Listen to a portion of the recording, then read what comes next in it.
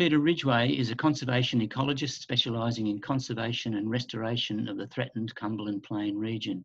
He advises government, community and private land managers to develop and manage conservation initiatives with a focus on threatened species and ecological community recovery, bushland conservation and invasive species management. Tonight,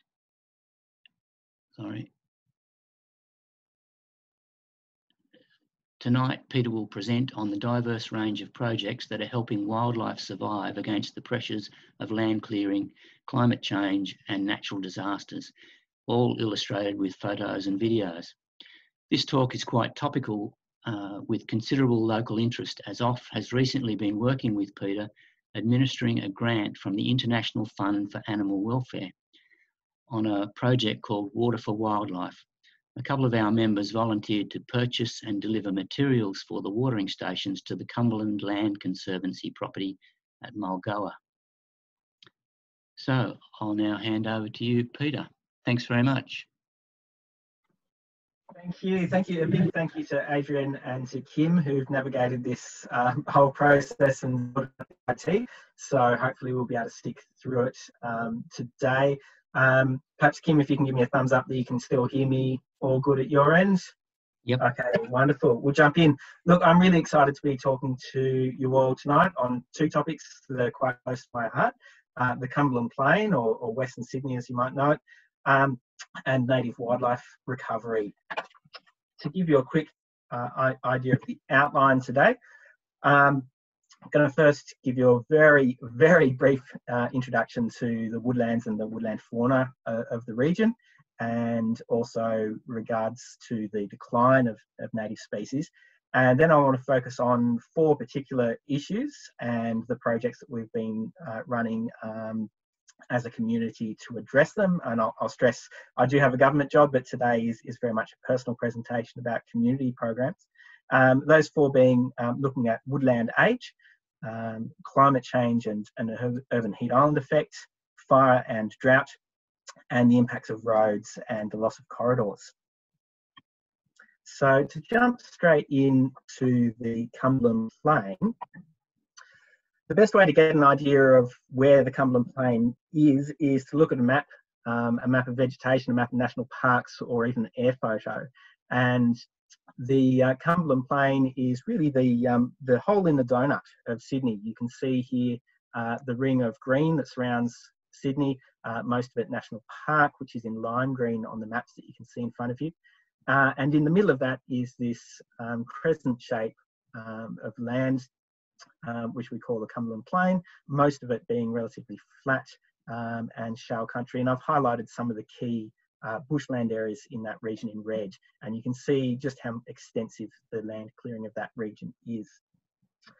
The Cumberland Plain is basically the landscape that isn't conserved. This is a fairly depressing map, it's not our friend, but the Cumberland Plain is so much more than just a depressing story. So what exactly is the Cumberland Plain? So the 22nd version of the geography and geology of the region. Basically, the Cumberland Plain is all the good lands. It's the land that was largely responsible for feeding the Darug, Gundagara, and in parts the Darawal people, and also for keeping the Sydney colony alive until the passage over the Blue Mountains was achieved. It's surrounded by sandstone geology in the main, but for the most part, it's shale geology, and this really fundamentally shifts not only the species that are present, but also the ecosystem and how that ecosystem functions in relation to the sandstone. It's a very different landscape to what Sydney-siders consider to be the natural environment, to be bushland. And it does take a considerable shift in perspective to understand how this ecosystem works. Much of the ecosystem in terms of diversity and also in terms of ecosystem function occurs on the ground. So instead of the sandstone country, which is dominated by fairly close trees in most parts, dense shrubbery in most areas, and the dominance of sandstone, particularly in terms of fauna habitat, the Cumberland Plain is for the most part open, grassy woodland. I will make a caveat there. Most of what you will see if you go to visit a patch of Cumberland Plain woodland in a reserve is indeed grassy, but a more accurate description of this ecosystem is actually a flowery woodland. Most of the diversity and most of the vegetation cover in those very, very small number of good remnants is in fact flowers rather than grasses. So I've chosen quite deliberately the image here, which is probably more representative of what to think of in terms of the Cumberland Plain than what you will see in many of the photos to come. As a result of the geology, the wildlife of this region is for the Sydney region very unique, and it looks a lot more similar to our conceptions of the Western Plains than it does to Sydney. This is what we anticipate to see travelling west out past Bathurst, large flat areas, grassy, and with large macropods like emus, macrofauna like emus running around.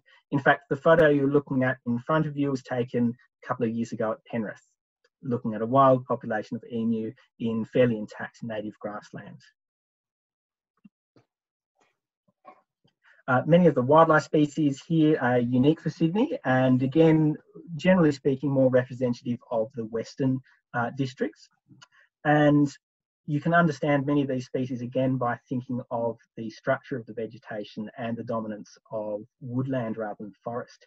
So all of you should hopefully be aware of brown tree creepers. You can go out and see these lovely birds in most Sydney reserves. White-browed tree creepers. In the Cumberland Plain, in those areas of good habitat, at least in the south, these are replaced by brown tree creepers, which are more dominant on logs on the ground. There's simply more logs to hunt on the ground than there are vertical tree stems.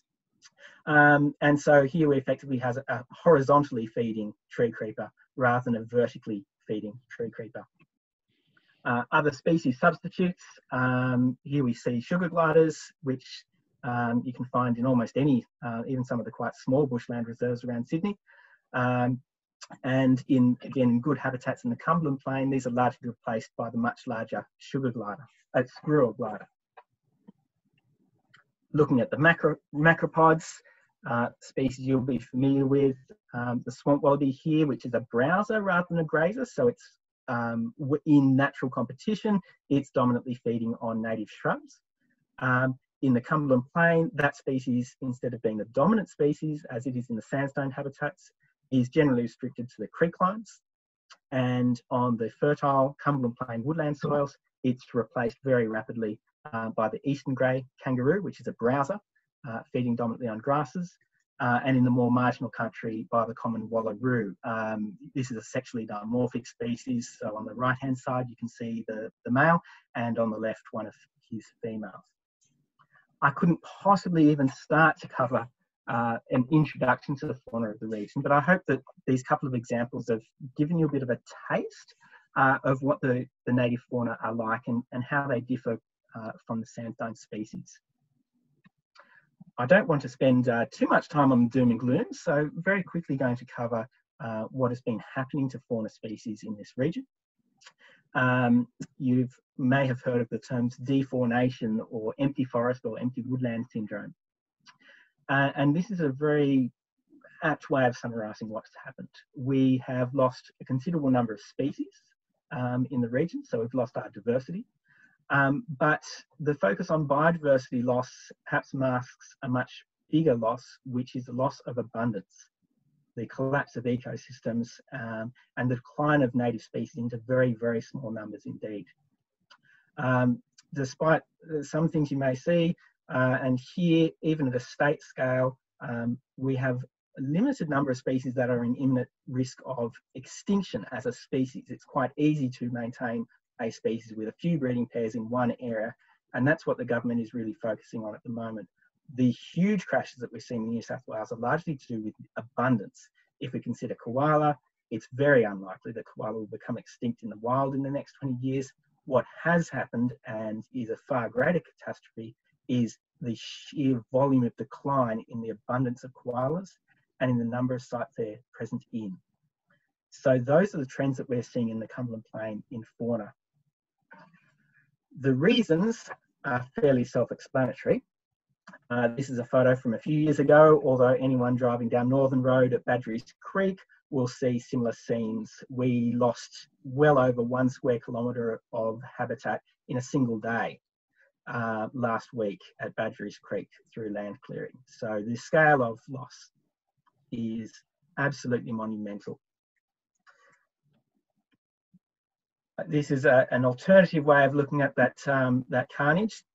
This is a map showing the boundaries of the Cumberland Plain, largely the shale soils in red here, looking at existing urban areas which are blacked out, and areas that have already been approved for land clearing in grey. So those areas that have been already approved for clearing but have yet to be cleared constitute at least 1/3 of the entire landscape. Behind that, the fairly obvious driving factor is increasing rates of population growth. So that's not just simply increasing population, but an increasing rate of growth, of which close to 1/3 of all immigrants into Australia now move into the Cumberland Plain region. And at the wildlife end, the result is a corresponding decline in abundance. The graph here, this is from the ABBS data for a species called speckled warbler, and shows the decline between the 1960s and the present in abundance for that species. But I've actually cheated here.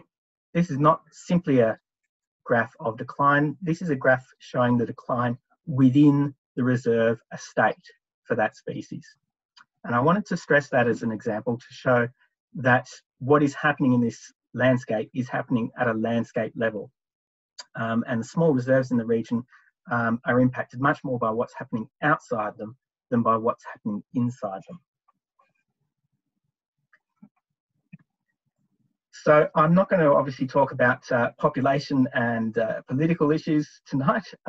So really focusing on 4 key themes of areas where we can, through practical works, recover wildlife, and 4 key issues. And I want to stress that these are specific to the Cumberland Plain. So many of what we're presenting here is not the case in the sandstone country. And the first I wanted to raise is an issue that is not generally known outside our region, and is a problem with vegetation age. If you go back after this talk and have a look about Cumberland Plain woodland and decide to head out to a reserve, you're likely to see something that looks fairly similar to this. In this case, we're looking at a revegetated area, but most of our naturally regenerating areas look fairly similar. Quite dense tree cover, very, very little wood on the ground, and reasonably good canopy cover. So it's fairly well covered, fairly well shaded. As it happens, we have data which fairly conclusively tells us a very different story about the ecology of the Cumberland Plain. I'll start with a historical means of looking at it. In terms of tree age, it's quite easy, relatively straightforward to have a look at ages of trees in the region. This is a photo from 1913 of St Paul's at Cobbitty, and you can see the tree on the right-hand side, which is still there, and that's the same tree in place today. And, well, getting some interference in there. You can see that the tree has thickened somewhat in the last 100 years, but has really barely grown in that period of 100 years.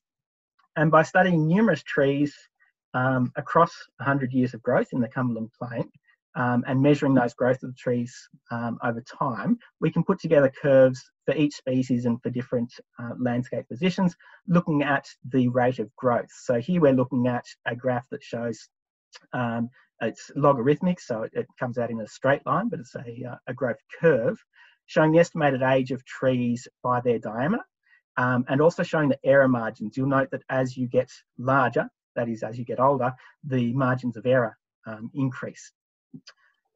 So if you have a look at the age though, a tree, this is rough-barked apple, Angophora subvelutina, in traditional Cumberland Plain woodland, by the time it reaches 1 metre in diameter, it's anything from about 200 to about 450 years of age. That's a very significant age for a tree of that size. This is very different growth to what we see in the sandstone habitats. Now, that's impressive figures, What I now want to show you is what impressive trees in the Cumberland Plain look like. So if you recall, the small trees outside Camden, which we can now confirm are between 250 to 300 or 400 years in age, you then look at the mature trees that we have on private properties across the Cumberland. This is one of my favourite. This is one very old tree, and I've phrased that very deliberately. This is one tree which has lost its centre. A little bit difficult to appreciate in a two-dimensional photo, but this is a single trunk, the middle of which has rotted away. Just behind it, to give you an example of some other trees in similar condition, this is the blue box about 20-30 metres away from that tree. Again, a single trunk, one side of which has fallen over. So this is a landscape where, allowing natural processes to proceed, trees become very, very old indeed, but also individual trees reach quite considerable dimensions, particularly in terms of width. This tree here has a canopy reach of 12.5 metres for a single tree, and it's in a patch of about 40 or 50 trees of quite similar dimensions.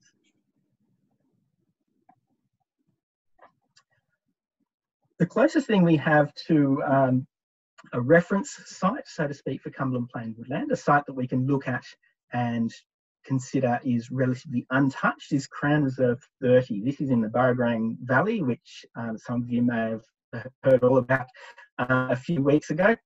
And indeed, this is one of the sites which will be partially or completely flooded by the raising of the dam wall. Crown Reserve 30 is a small patch of woodland that was set aside for timber purposes and then never used. And subsequently, the valley was flooded with the first dam, and around Crown Reserve 30 has grown a continuous growth of grey box woodland. You're looking into the reserve here at the edge of the reserve, and you can see the growth of young saplings in the distance. Crown Reserve is a great example, allowing us to see what the difference between remnant and regrowth in grey box woodlands looks like. And it's a remarkable change. If I show you some figures for those who prefer a graph, we're looking at here in blue, I've shown trees within the Crown Reserve, and in red, the trees in surrounding habitats which were either grazed or indeed harvested for firewood. You can see that in the Crown Reserve, the number of trees per hectare is extremely low. In those areas that have been thinned, somewhat ironically perhaps, the growth is now much higher. On the right, you can see that the trees in the Crown Reserve are obviously of much greater diameter. But I want you to focus on the two bars in the middle, which show that in the Crown Reserve, you have just over 1 kilometre of logs on the ground per hectare. I'll repeat that. So there's over 1 kilometre in length of logs, anything over 10 centimetres diameter, per hectare. This is compared to at best 300 or 400 metres of logs elsewhere. Likewise, the number of hollows is more than double the surrounding landscapes. When we understand this, it gives us a very different perspective on what the problems are in our remnant woodlands. What we're doing in most of the landscape is this, which is really a view of two problems. First problem in the distance being the house, and the second problem in the front being very, very dense revegetation. This is not habitat which brown tree creepers or emus or indeed any of the other native species which are endemic to the plain benefit from. What are the solutions? One of the solutions that's been particularly effective in our region is restoring woody debris on the ground. It's as simple in practicality as it has been difficult in politics and logistics. We need to stop mulching trees and start putting hollows on the ground. Since almost all our vegetation, particularly in the reserve system, is very young, is very thick, and has almost no wood on the ground, our national parks have less than, in most cases, less than 100 metres of wood debris on the ground. We desperately need to put logs back. And I want to hopefully show you a little video of one of the community programs that has been doing just that, and then present you the results. So fingers crossed, you should be able to watch the video now.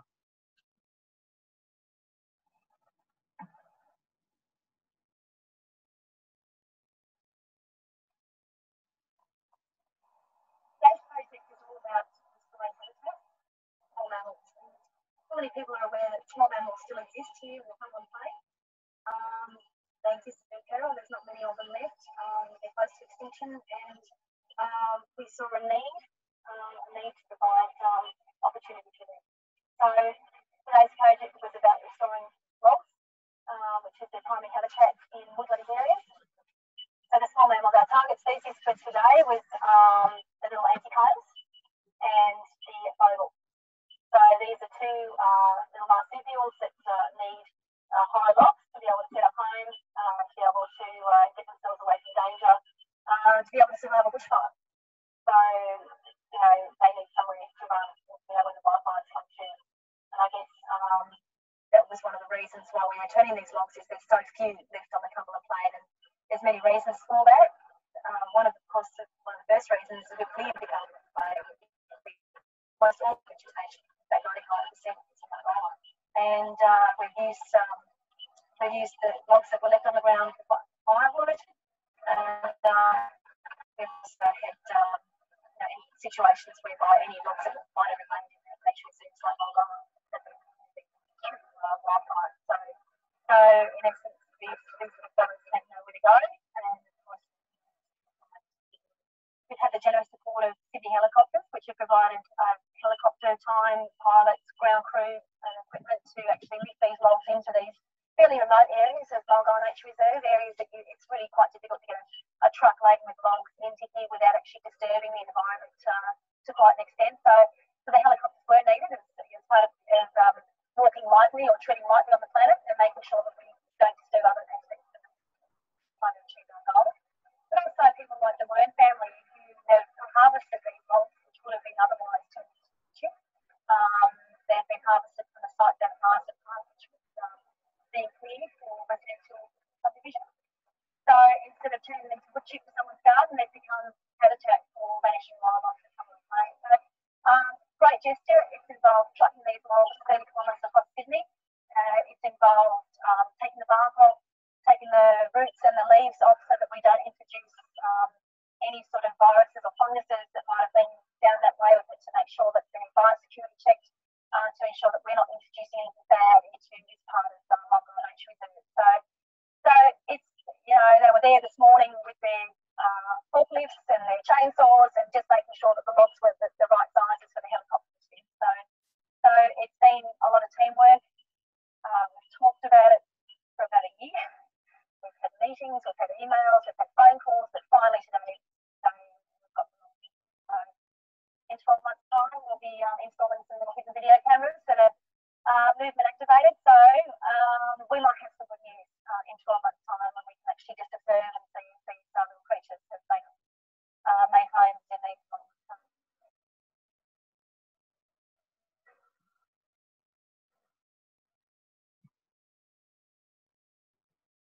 Hopefully you'll have able to hear the audio on that. So that's just a little clip from one of the programs.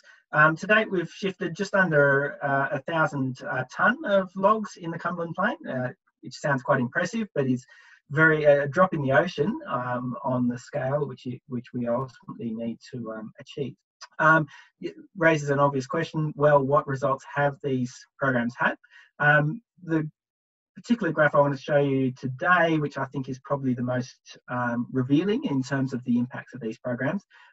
This shows you the abundance of Cumberland Plain land snail in those areas where we've added and haven't added logs. So on the left are sites which have received additional logs, and on the right are sites which have not received those additional logs. And you can see that the population of Cumberland Plain land snails are greatly impressed. Now, who cares about a snail, you might say? Well, despite firstly being an endangered species, the reason I wanted to show the results for that species is that snails are, in the Cumberland Plain, one of the keystone species at the base of the food chain. Many of the threatened bird species which live in the region feed on snails, and the snails are also feeding on the fungi, which is the primary food source for many other invertebrates. So by restoring these hollow logs, we're massively increasing the fecundity, for want of any better word, of the ecosystem, and increasing most of the fauna species which rely on it. So we're rebuilding the ecosystem from the bottom up. The second, oh, I think we've got someone with who needs to go on to mute. We've got some echoes there.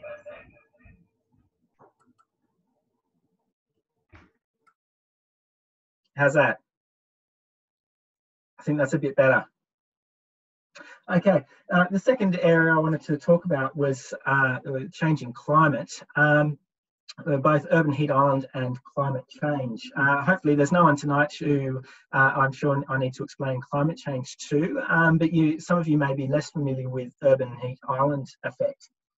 And it's urban heat island effect, which I want to focus on here, because that is overwhelmingly the major problem that we're dealing with for the Cumberland specifically. I'll show you a graph that quickly explains that. This is a graph of days over 30 degrees Celsius. So basically a graph of hot days between the 1960s and the present. And you'll see the harbour, the CBD, in grey there. Coastal Sydney has experienced perhaps 0.3 or so degrees warming per decade for the last few decades. That's climate change. That's a global change impacting the harbour city. That's quite devastating. That's a degree of climate increase per human generation, effectively, one human lifetime. However, I want you to look at the orange and the red lines on this graph. You can see the rising number of days rising very steeply for Western Sydney. And if we talk in other terms, we've seen about 3 or 4 degrees rise in the last decade alone in average maxima in Penrith.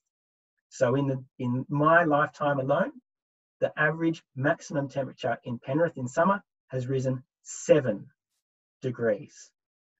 This is enormous climatic change for a local area, and the impacts on people have been very significant. The impacts on wildlife have been deadly. This is a heat map. Basically, this is an infrared photo from the air showing the Penrith local government area. You can see the bushland areas here. This is in February 2011. So the bushland areas of Londonderry and Mulgoa, which are sitting at about 32 degrees Celsius. You can see the more urbanised areas sitting at about 45 degrees. One of the things that's less obvious on this map is that those heat sinks are not restricted to those areas covered with concrete, which are the cause of urban heat island effect, but that effect is leaching into the adjoining bushland areas. Those bushland areas are heating up, and they're heating up almost tenfold the scale that global climate change is warming them. Now, until recently, we had very, very little idea on what impacts this was causing. The first alarm bells for our region came through a program about 2 years ago I was doing with wombats. And up until about 2005, wombats were common in Cumberland Plain woodlands, found in most of the large remnants. Today, they're not found in one. Since 2005, wombats have been exterminated completely from Cumberland Plain woodlands and are found now only in river flat forests where the temperatures are lower. This is the very complicated graph from which we found out what was happening there. This is a graph showing in blue in the bars. You can see the activity rate of fauna in general, and in green and red you can see the activity rates of other wildlife. And you'll see that when you hit 30 degrees Celsius in the Cumberland Plain, wombats simply do not leave their burrows. In fact, if you get enough nights where the temperature does not go below 30 degrees, the wombats will die of starvation in their burrows. It's that straightforward. Wombats have evolved in a continent which is both hot and dry, but in which the biggest issue is dry. And wombats have evolved without scent glands. This is fine. This is fine in desert environments, because even in the hottest desert environments in Australia, the nighttime temperatures always shift below 30 degrees. Wombats can save their water, which is a much more precious resource, and afford not to have sweat glands. Unfortunately, today, much of the Cumberland Plain does not go below 30 degrees at night in summer, and wombats simply cannot survive. More frequently, seen in the media is the impacts of urban heat island and also of climate change on flying fox. This is a photo of the fatalities from the Campbelltown colony in 2018. Another species we've been monitoring locally is the greater glider. This is the largest gliding mammal in Australia, the second largest gliding animal in the world. And they simply cannot tolerate heat.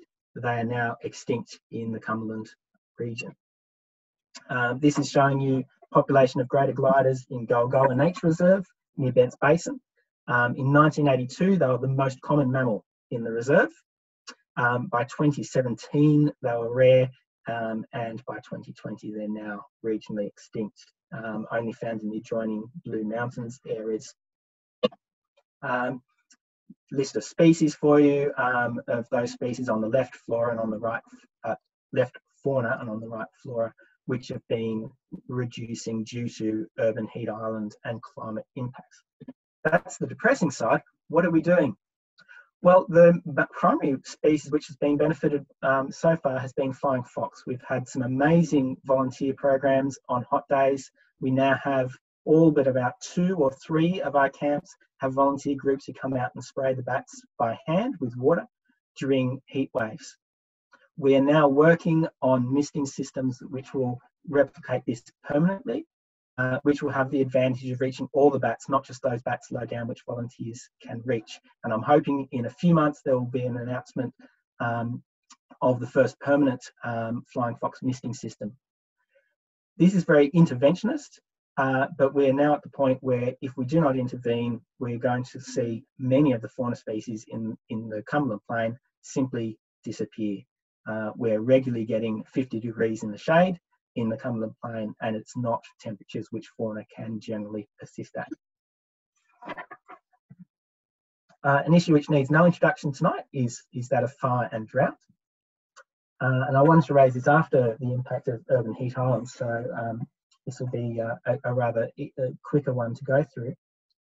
I also want to begin with a reminder of a point I raised at the beginning of the presentation, which is that this region is a particular drought and flood refuge for wildlife from a broader area.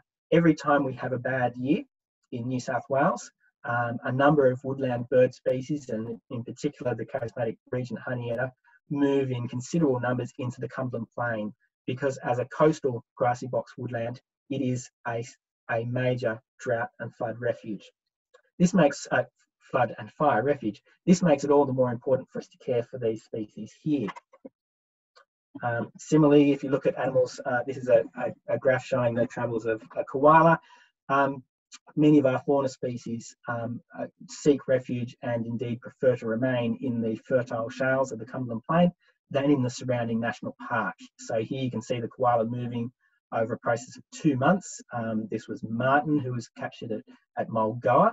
And you can see just how well the boundary of the national park represents the boundary of the less fertile, less suitable habitat for these species. Fire and its impacts is fairly well understood.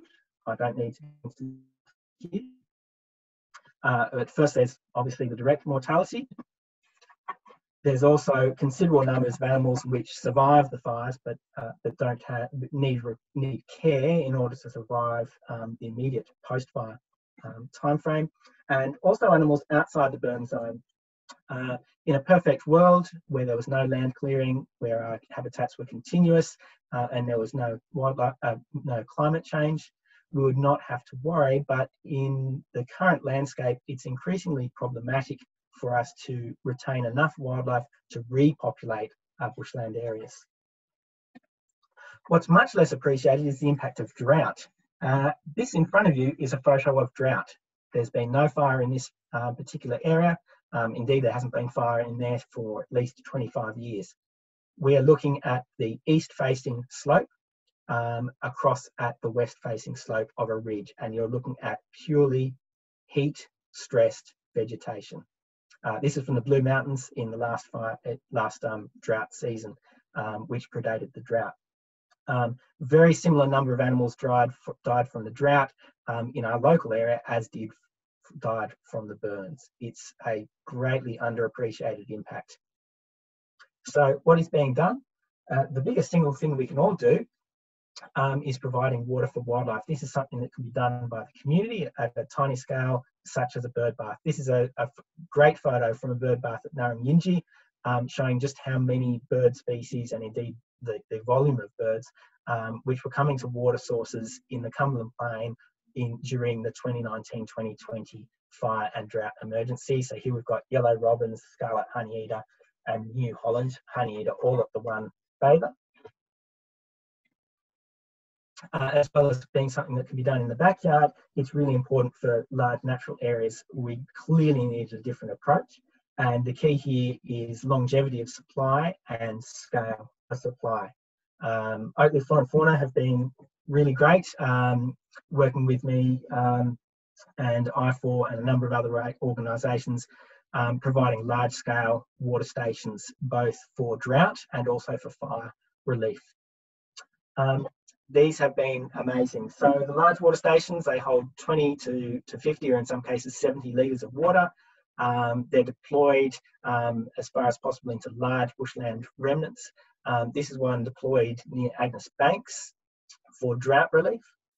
And we got well over 200 deployed in the 2019-2020 event, and we're hoping for the region to have at least 500 of these stations deployed in future emergencies. The animals that benefit the most are the large animals that consume large volumes of water, so particularly the macropods, the eastern grey kangaroos in this case. You might be surprised on some of the other species which relied very heavily on supplementary water. One of the biggest winners were kingfishers.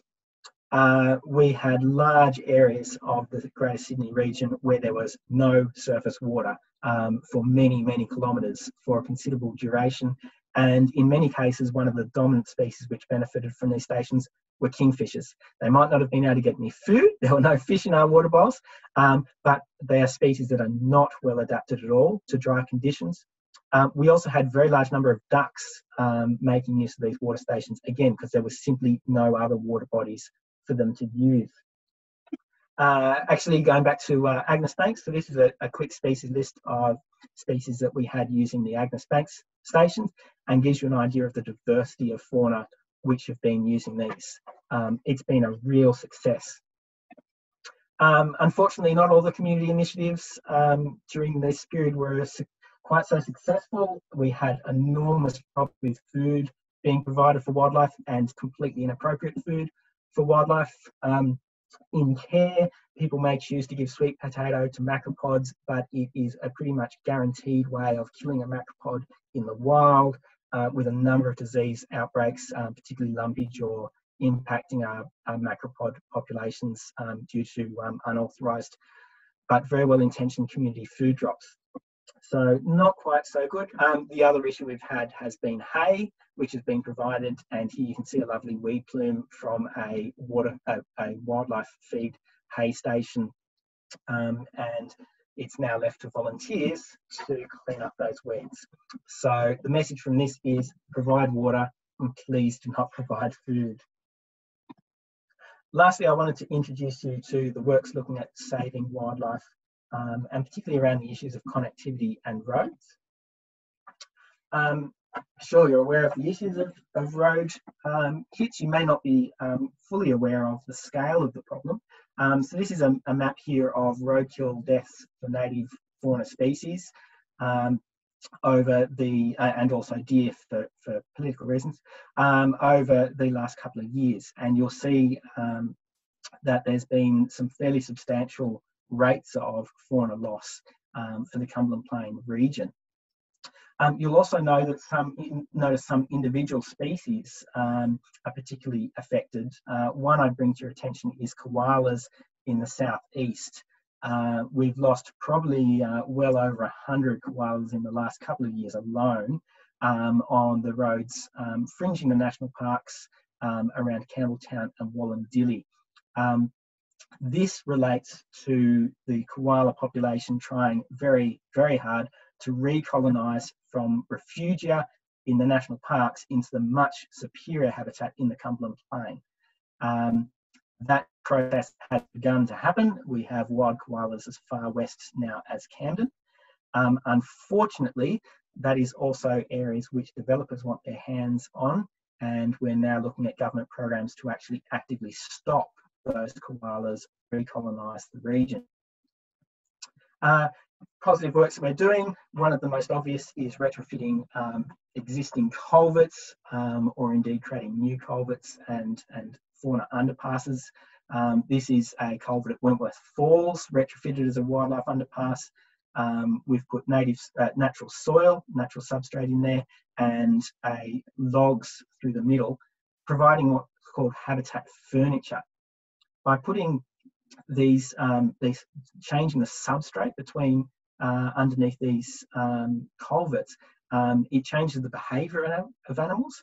And this culvert, which hadn't been used by any native species for 6 months before works, within 2 days after putting soil and logs in, was being used quite regularly by wombats and other fauna.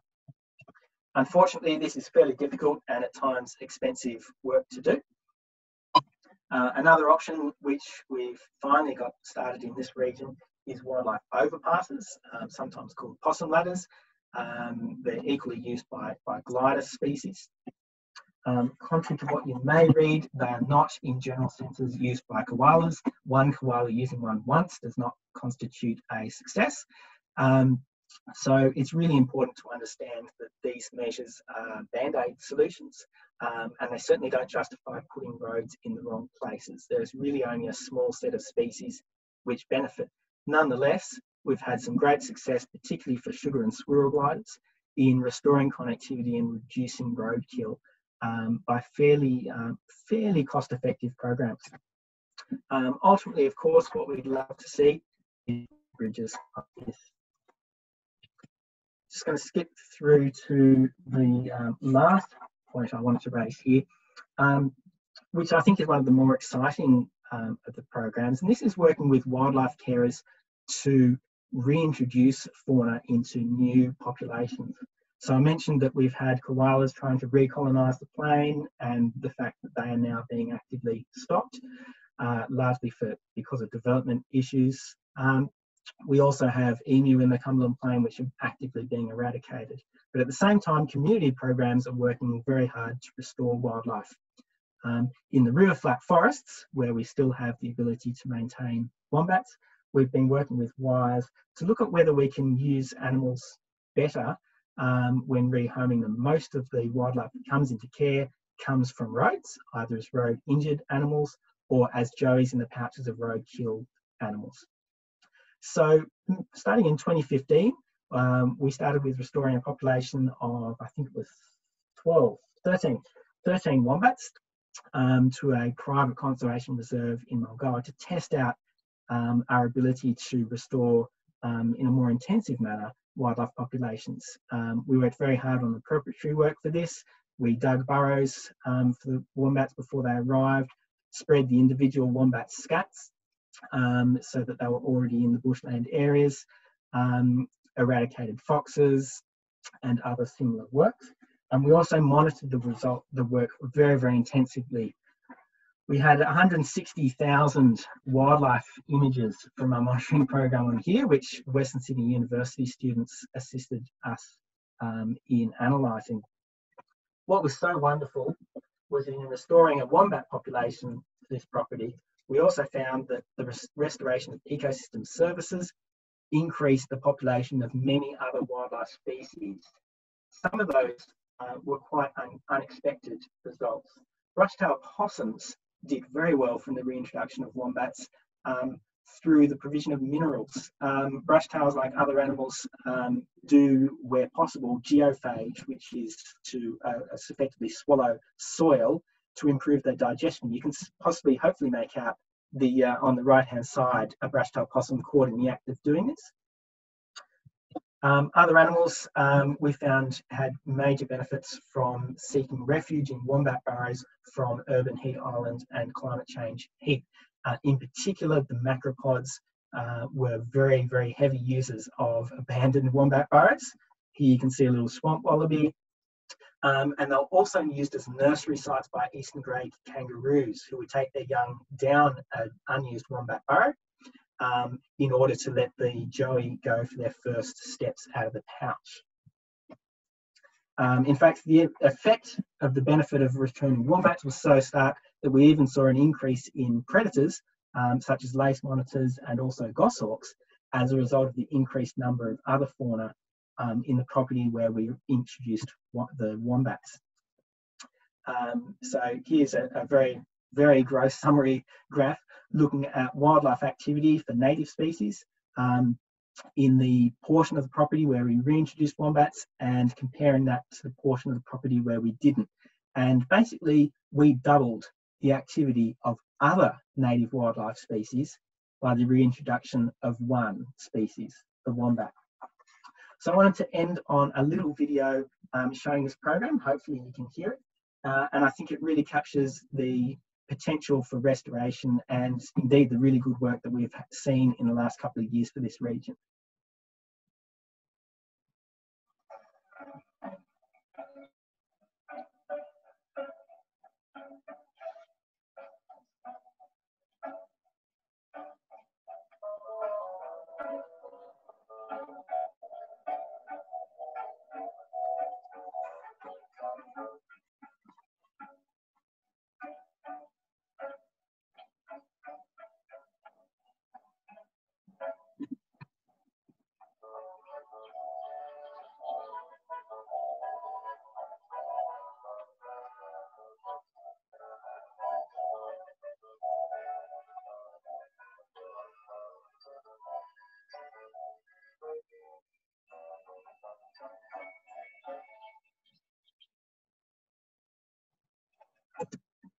So a big thank you to you all for listening. It's never quite the same on when it's not face to face. A big thank you to the very, very large number of people who've been assisting with all these wildlife recovery programs.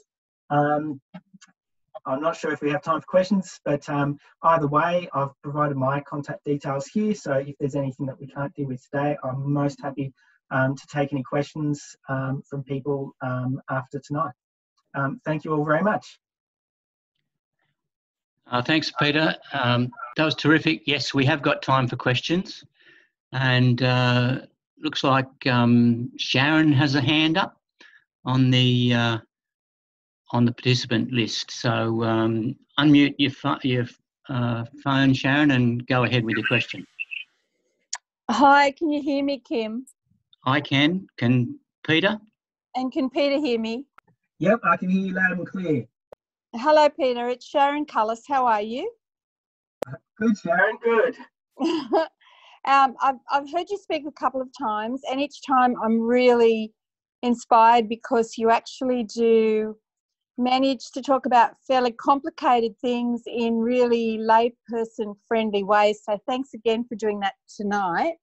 My particular question relates obviously to the koala population in the Appin to Campbelltown area. I don't know whether you're aware, but there's a lot of excitement about the fact that koalas are popping up everywhere. They're moving eastward as well, and they're turning up at Engadine, which is well and truly off the Cumberland Plain. But right at the moment, I'm sure you're aware of this, the RMS are about to turn Appin Road into, which at the moment is just, single lane in both directions, into a 4-lane highway. And they are really still mucking about with the concepts of fencing along one side but not both sides of the road, because what they're trying to do is to prevent the movement of koalas from the eastern side to the western side. And as you'd be aware, the koalas want to move west. They want to move towards the mountains, and they want to repopulate that more fertile country of the Cumberland Plain. Now, what can local land services and yourself do to negotiate with the RMS? It's still not too late. And also Lend-Lease to get some corridors. Well, the corridors are one issue, but the crossings, the culverts. Are you doing any work with Lend-Lease and the RMS at, say, Narumba Reserve or in Beulah Reserve? Because the culverts look really exciting, actually. The ones that you were actually introducing furniture to. Sorry the question's so long.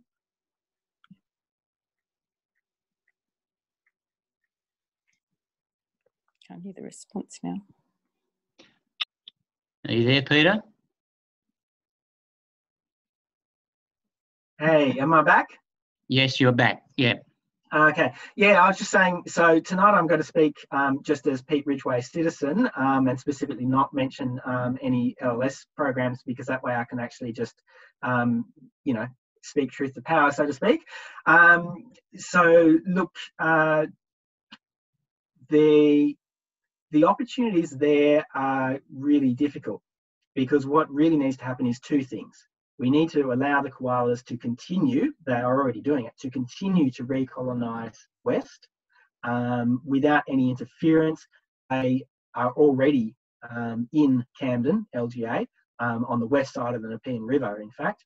And if nothing is done, they will very soon be breeding in there, and indeed they will very soon be fairly abundant, I would suspect, within the next 10 years. They are on the move, they're breeding very well, and they're going. Now, what we need, if that is to continue, is both a decision from government powers to not assist major suburban development in that region, and along with that, to allow for koalas crossing the road. Unfortunately, if the government continues in allowing subdivisions on the west side of the road, they basically are making true their claim that we need to put a fence up to stop koalas getting into there because it will be totally unsuitable habitat. So unfortunately, they're creating the conditions that they're claiming will be unsuitable for koala, and using those to justify the fence, which is really the reverse process of where we need to be. So we need to have a solution on two levels there. We need to have a solution on maintaining habitat west of Appin Road, and a solution on maintaining connectivity for koalas across that road. At the moment, the fencing is, in practice, if not in PR, is a fence to stop koalas getting west. Okay, thank you. Adrian, you've got a question? Adrian Polhill? Okay, thanks, Kim. Can you hear me, everybody? Can you hear me, Kim? Yes, yep. Okay. A little bit louder, if you please. Sure, yeah, okay. That's better, yep. Thank you. Peter, the map you put up there of the roadkill actually totally blows me away. But my question actually is around the airport. Can you just tell us a little bit about what you've really, what impact that airport going to have out there at Badgery Creek, and what sort of protection have you heard of, or you're planning to put in place to protect the remaining wildlife? Thanks. Yeah, so look, so for, to be clear, so I had a position at the Biodiversity Experts Group, which was meant to inform that program. You can probably guess from my presentation the nature of the recommendations I made in that capacity. I can tell you fairly straight that you can go on the website and see the result, which is that none of those things that that group recommended were implemented. That's all up there on the internet. There's no secret about that. So the recommendations put to government were pretty much the exact opposite of what happened. So in terms of Badgery Creek Airport, to our knowledge at present, there's no plan to retain any habitat for wildlife, excepting the small area west of Northern Road, which is an offset area. They're currently undertaking the clearing, and that's clearing from existing lightly treed woodland directly to sculpt bare earth. And they are currently progressing at the rate of, for most days, around a square kilometre a day. So it'll only take them into next week, quite honestly, until they're completed. The site is being fenced, so any wildlife is hopefully getting dislocated and displaced into other regions before that fence goes up. But basically there will, very soon, in a matter of days, there'll be no significant fauna left on that site. And they're not retaining anything, so there's not even area for birds of prey to perch or anything.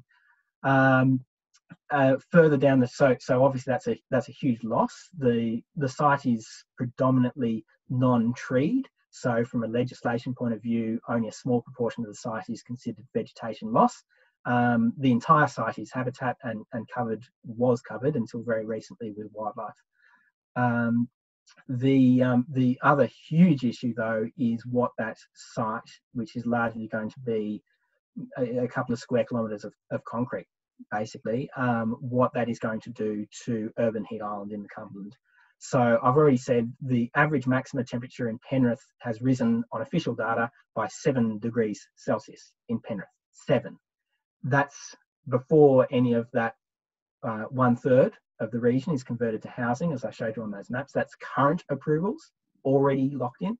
And Badgerys Creek Airport being converted into concrete, we may well look down the path of 14 degrees Celsius rise. So we may be getting up towards, we're already hit 50 degrees official.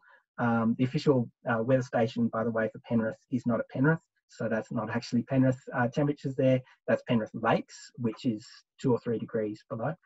So we're already hitting 50 degrees officially in Penrith. We may well, within the next 10 years with the airport being built, looking at maximum temperatures of 55, pushing up towards 60 degrees within our lifetime temperatures in Penrith.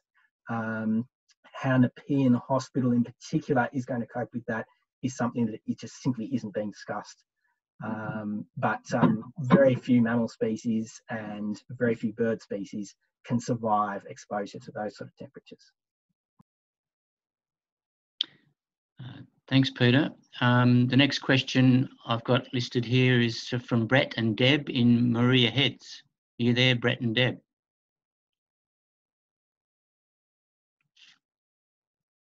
So slow.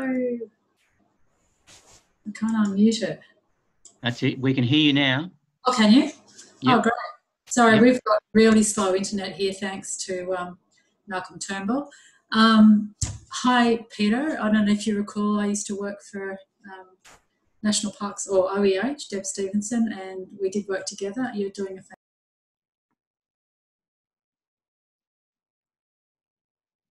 Okay, sorry. I think we've lost you, Deb. Sound's gone. Okay, you're back again? You can hear me again? Yep. Your microphone's going in and out of mute, I think.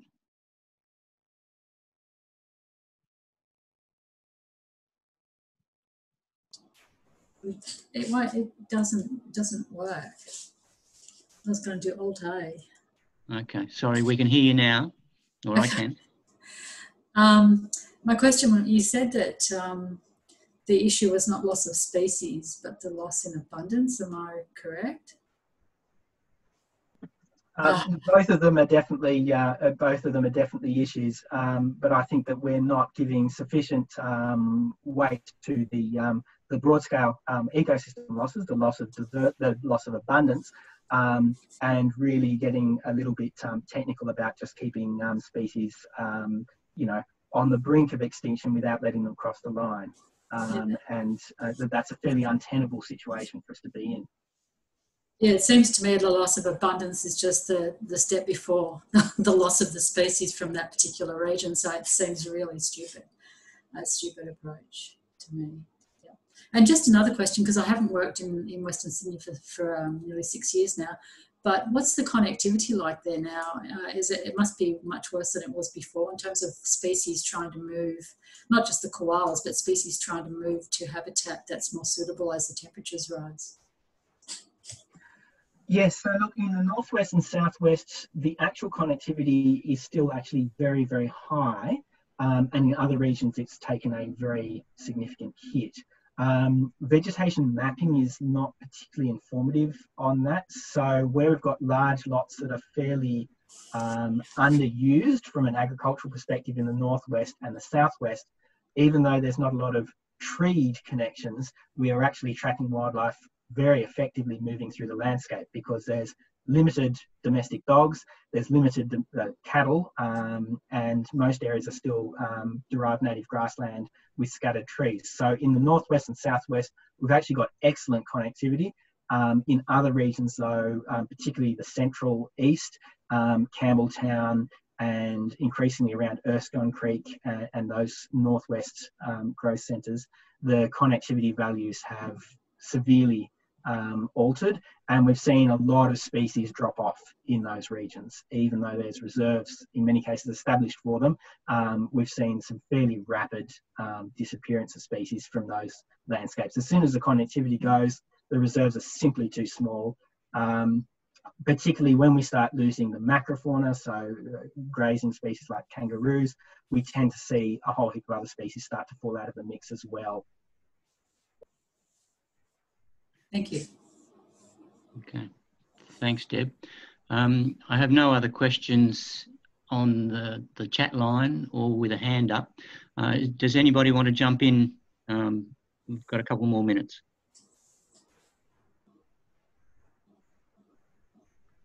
Tap to speak. Okay. Who's there? Anybody jumping in to ask a question? If not, there it is, Matt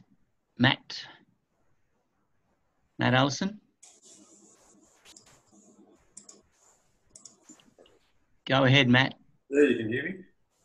Yep. Okay, sorry. Peter, I was just interested in your passion, why you chose Cumberland woodland to study and to try and save. What was your influence there? You mind me asking?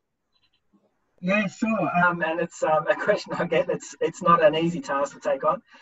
Look, I think partly I grew up in the region. I grew up near East Hills in Cumberland Plain woodland, so it's the vegetation, the landscape that I knew from that time. Partly I enjoyed the challenge. I saw that there were relatively few people working in that landscape despite all the issues it had, and so I saw a real need for people to choose that landscape and work exclusively in that landscape, learn as much and hopefully have as much impact, beneficial impact on that landscape as possible. So it was certainly a hard one to take on, but when I started working in the field, had the opportunity to choose a region to work in, I said that was the region I wanted to take on, and I've stuck with it for the 15 years since then.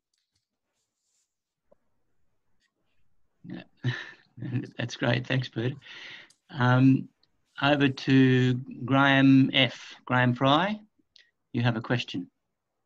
Yeah, thanks, Kim. Yeah, thanks so much, Peter. That was a wonderful presentation. Very, a little bit depressing, but very interesting as well. A friend of mine has been running a long-term bird banding study at Mount Hannon, and he's started there before it actually became a garden. And Alan's got a terrific data set there of the birds which use the area.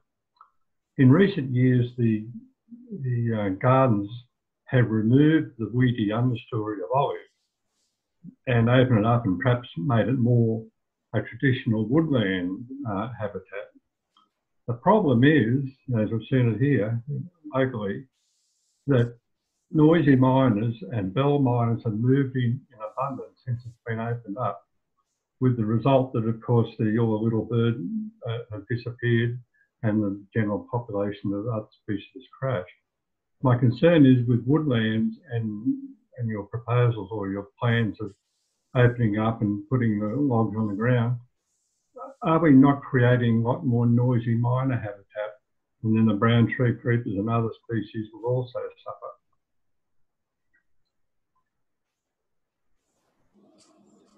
Sure, that's a really good question. So thank you. So first of all, to rule out bell miners. So bell miners are really only come into most areas except the fringes of the Cumberland Plain since the olive has come. So in fact, the bell miners should definitely be disappearing once that olive is removed. That sometimes requires a regional approach, and in some cases also requires the trigger of a burn. So we actually had a section at Cobbitty where we completely eradicated African olive and the bell miner colony for a whole region of Cobbitty, but the bell miners stayed, and they stayed until we did a HR burn to basically deliberately piss them off, and then they left and never came back. So the bell miners should be effectively a species that disappears with the control of olive in the long term. The noisy miners is a much more difficult problem. And the birds are a good way of thinking of a problem that we now face in the Cumberland. Many of the birds that now persist in the Cumberland Plain persist because of weeds, and they're predominantly sandstone habitat species. So bell miners, bowerbirds, which were never part of the woodlands themselves, only ever dry rainforest and similar habitats. So we don't necessarily have good populations of woodland birds to replace them. And that's where noisy miner comes in as an issue. I've always found it interesting calling them noisy miner, because if you go to the Pilliga, they are scared, silent little things that you've got to try hard to find, because there's so many predatory woodland birds that they are simply not noisy miners at all. They're a minor species in the mix. Sorry, poor choice of phrase. They're a very small, very rare bird in the mix because of the health of the other birds in that ecosystem. Where they come into their own is in the absence of good predatory birds, and that's when they really take over. And one of the situations where they take over like that is in fact where the woodland is too thick, because predatory birds can't prey on them. So while they certainly will increase when the olive's removed, I think that's a largely inevitable part of the process of at least opening up habitat for other species. We have seen at Mount Annan an actual decline in bird diversity, because at the end of the day, there's less native woodland specialists than there are generalist birds or birds that appreciate the olive. But I think that we're better restoring the ecosystem to some semblance of its natural state than having an ecosystem which is entirely exotic, which is what the olive is ultimately going to derive. But it's really challenging issue for us at the moment. Thanks, Peter. That's very good. Thank you. Thanks, Peter. Sharon, have you got a quick one? Yeah, but it's pretty quick. I know the Moorebank intermodal. Can you hear me actually? Yes, I can hear you. Okay, thanks. The Moorebank intermodal, which is only 25 minutes upstream from where we are here in Oatley, also involves something like 2 square kilometres of hard stand alongside the Georges River, and is involving the clearance of endangered ecological communities like river flat forest. I'm wondering whether Peter might comment on the impacts of that, and whether or not he's aware of what fauna might have been in that area, how many hollows were in that area, and what the impacts of that's going to be. Sure. So there's a couple of issues that I'm aware of there. Actually, one to add to the list, which I have raised in a personal capacity. I don't have any work relation to this project. Is the issue of biosecurity. An intermodal is basically the spot where you will have a team, well, you should have a team, pretty much 24/7, removing all the exotic species which turn up. Sydney Airport has a dedicated biosecurity presence, and most smaller institutions do. You do not, generally speaking, site these on the edge of very large bushland areas, because you invariably end up with very, very nasty new incursions of pest plants and pest animals. In particular for Moorebank intermodal, the ones that are on the radar list at the moment would be the Asian spiny toad, I can't remember the Latin name, which is being detected at Mascot very frequently, and which would rapidly establish in effectively the cold climate version of the cane toad, and would very rapidly take into the climate and environment conditions of Holsworthy. So that's a really, really big concern with an intermodal located right on the edge of that bushland area, because when those things turn up, it's easy enough to eradicate them at Mascot. It's a very different question again in the middle of Holsworthy. The other side, in terms of biodiversity, less concerned in that location in terms of urban heat islands, because you still do have a bit of the coastal breeze influence. very concerned in terms of the biodiversity loss. You do have koalas inside that facility. I know that when you drive past, you see barbed wire fences, but that's not the whole story. So just to let you know that there are fauna accesses and egresses into there, and there are koalas presently in that facility. And there's also the Hibertia fumana situation with that property, which is a fairly, one to Google afterwards, but a fairly terrible story in terms of the way endangered biodiversity has been assessed and considered or not considered at a development site. If you have a look at Hibertia fumana. Okay, thanks, Peter. Last question goes back to Deb Stevenson. You there, Deb?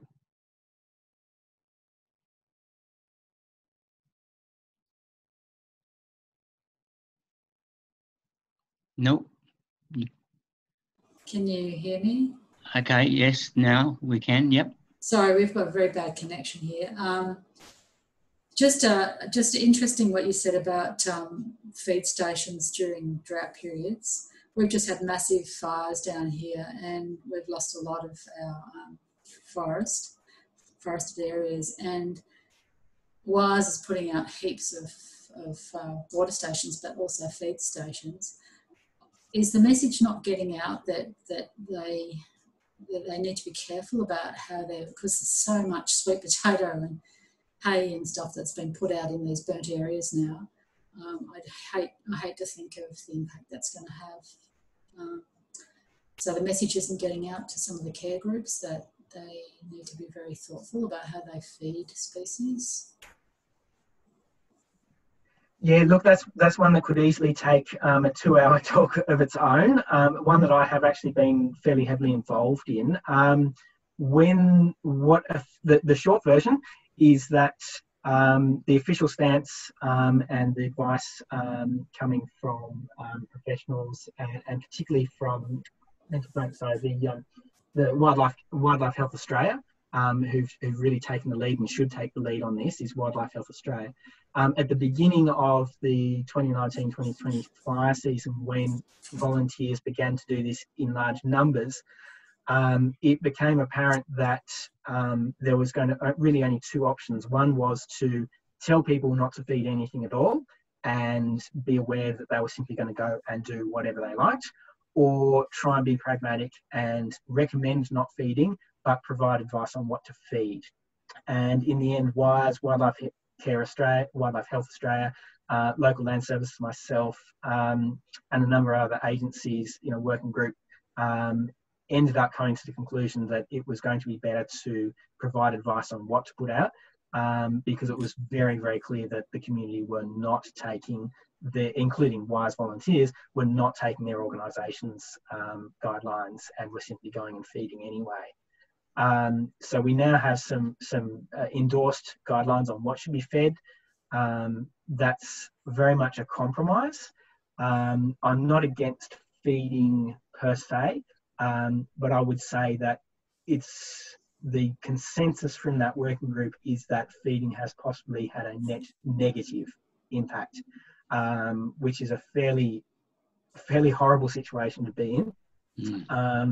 So we really, really need people to, at absolute minimum, to start paying more attention to those guidelines. They've been very well distributed, but there are a large number of people who don't want to hear, including people who don't want to hear from the organisations they represent. So it's been a really, really difficult time with a lot of people wanting to do something to help, but being very resistant against advice on exactly what that needs to look like. And having difficulty sourcing the things that they should be using. Oh, okay. Well, just to finish on a depressing note, Peter, that was a fascinating talk. I really enjoyed it, and want to thank you very much. But I'd like to formally hand over to Graham Lalshare, one of your volunteers, to give you a formal vote of thanks, Peter. Over to you, Graham Lalshare.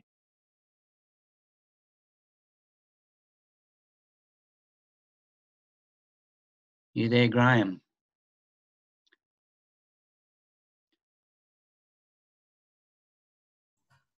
Can you hear me now? That's better. Yep, we can hear you now. I thought I had unmuted, but obviously not. No. Okay, go ahead. Yes, good to see you again, Peter. It's interesting to see what you do in your day job. For your information, and you may have gathered this from one of the slides here, I have met Peter before, along with Vicky, when we helped with the water station project. And I should on the side thank Sharon for putting you in touch with us, and I'm glad that she did and that we were able to help in that regard. But yeah, it's great to see what you do in your day job, as I said, and it's also good to see what local land services do. We hear about them here, but we don't always know what they do, particularly in the Sydney region. We see things about what they do in the country, but not so much in the city. So that was fascinating too. And good to see the benefits and the benefits of the work that you do. It must be an enjoyable, frustrating job with a lot of negatives, hopefully more positives that can outweigh them. But one of the questions that concern me and probably others watching this is how long can we keep putting people out in that area and expecting not to have consequences? I find it hard to believe that people can survive, let alone the animals or the flora, in 55-degree days. So that's a real worry, I think. But to finish on a good note, thank you for your very good presentation, and I hope we get to meet you again sometime. I'd like to be able to give you a usual gift that we can't really do that virtually. So thank you, Peter, and I wish everybody would put their hands together digitally, and thank Peter very much for his great presentation.